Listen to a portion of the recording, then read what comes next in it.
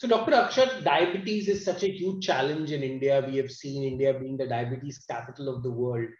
Why are more people not adopting what Devesh has done and just going after, fads? As you know, the latest fad everybody wants to do is connect CGM, which may or may not be effective.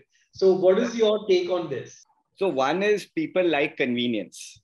I think easy is what is the biggest fad is easy. I think more than anything, it's just if something can happen with a click of a button, then so be it. So I think convenience and comfort is something that we go for. And I think Mr. Devesh will agree, the coaches will agree that when we talk about making a lifestyle change, there is an effort which is required.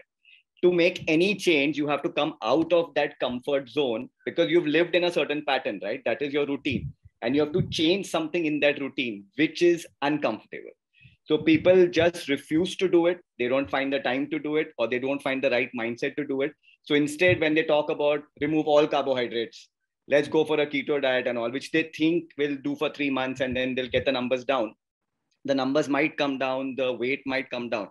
But the minute they go back to square one, where they started, all the numbers come back up, all the weight comes back up, and this time with vengeance.